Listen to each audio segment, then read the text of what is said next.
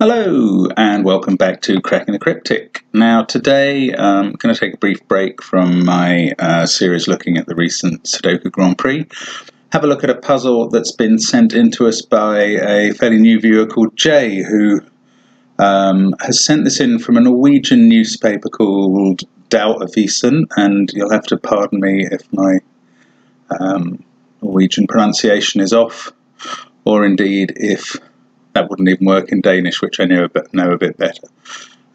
So I'm going to have a look at this puzzle and see how we get on with it, just to find out what's going on here. So starting with some sevens on the right, those two play with that one into this square to leave that as the only place for a 7 there. And yeah, sevens on the left. What's happening with... There we go. Sevens on the left have to be in columns 1 and 2 at the top and in columns 1 and 2 at the bottom. So the middle box needs a 7 there. That's quite a nice start. 3s must be there or there. 4s in column 5 at the top. 8s could be anywhere along this row. 4, 1, 3.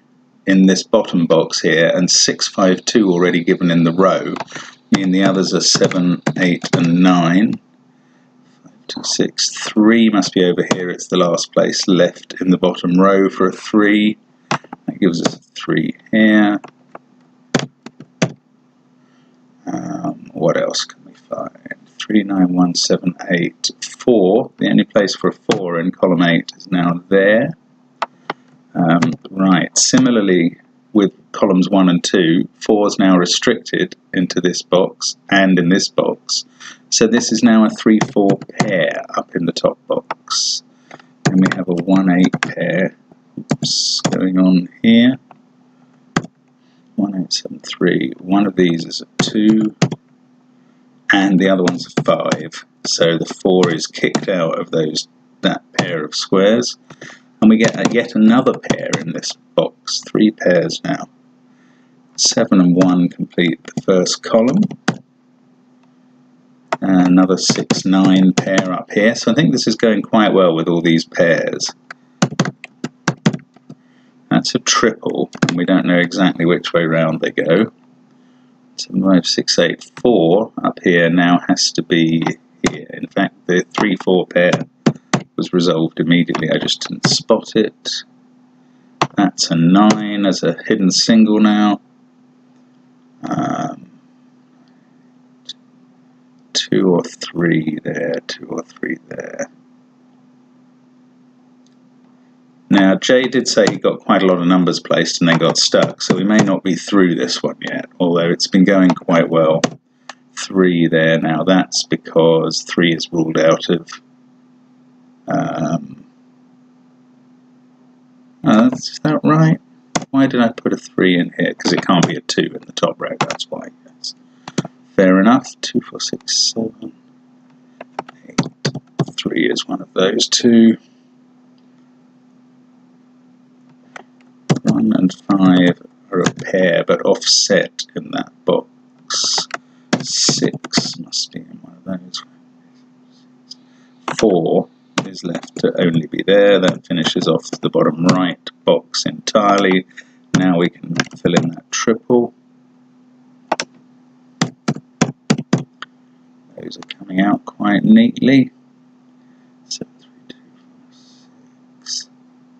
1, 1, that's a 1. Now they've been resolved. 4, 2, 5, that sorts out the 9, 6 pair. This is 1 and 9. This is an 8, 5, 3 set. 9, 4, 7, 3. These are 6 and 8 in some order. We've got 2, 9, 5 down the outside there.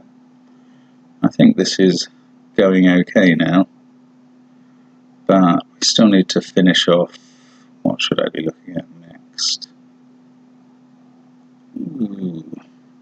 Don't tell me we're going to get a little bit stuck now, because that would be quite a strange point in the solve to. Now we could make a uniqueness assumption because of the 2, 5 there. this can't be a 2-5 pair, but let's try and avoid that for now. 3 is one of those. 1 must be in one of those two places because of this one and this one. 2 is restricted to the middle column in the box. 6 is over here somewhere. But still 5, 9 and 8 and not many restrictions on them yet. So maybe this is still holding up some resistance at this point. 2, 3. Now how do we get through this now?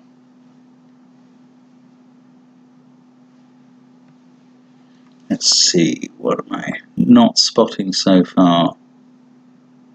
6, 9, 6, 8, 1, 8. I mean, there's not much left to do. We could probably work on a logic chain from one of these 1s. So if this was a 1, that would fix this 1, 8, and this 1, 9 as well. 1, 8. That 8 wouldn't much help though. The 9 would resolve that into an 8. That would become a 3. That would be 2, but we know that anyway. So let's just follow it through. If this was a 1, then I think this is probably actually going to be the answer. So 2, it also, that resolves 5, 2. We've also got the 8, 1 resolved. 7, 2, 1. 3, 7.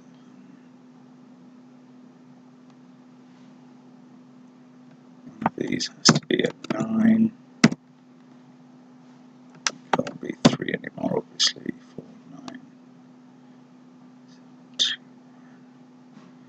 9 there. And we kind of knew one of these two would be a 9. That fixes that as a 9. This is a 9. That puts a 6 in there. 6 there, 8 there. Yeah, and I mean that finishes it off. But that was quite an odd finish there, and the old logic chain had to come into play, which Simon wouldn't be impressed by. If you could see your way through that from the point at which I got a little stuck, then I'd be quite interested to know how that worked.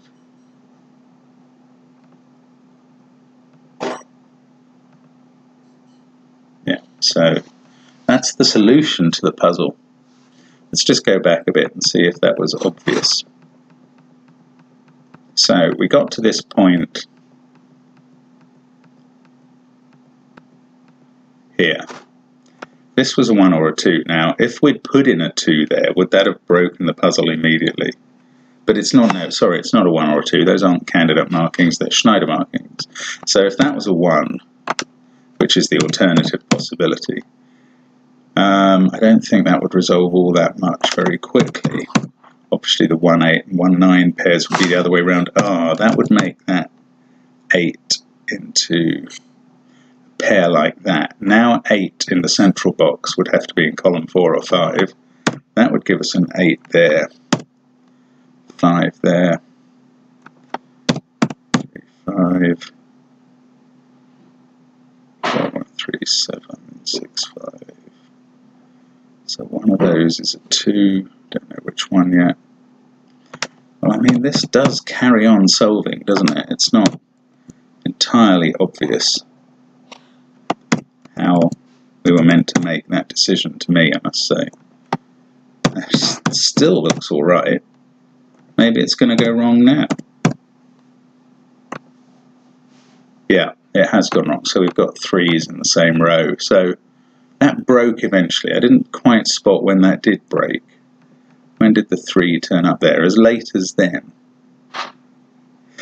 And had we got any repeats at that point? No. So, I mean, it's a logic chain from that point in when we chose the center circle. or when we chose where to put the 1 in the central box. Now, I mean, if from there you can see something that's more obvious than working it through with the 2 possible solutions, I'd love to know. But it's not obvious to me. Maybe Simon would be able to see something better than I can, and maybe you can too. Do let us know in the comments. Do subscribe if you're interested in this sort of content. We've got a new puzzle coming up soon on Patreon, which I think is gonna look quite nice. I think it solves quite nicely too. So for those of you who subscribe to us on Patreon at Cracking the Cryptic, that's a little monthly bonus that you'll be getting. Thanks very much for watching, and hope to see you again on Cracking the Cryptic soon. Bye for now.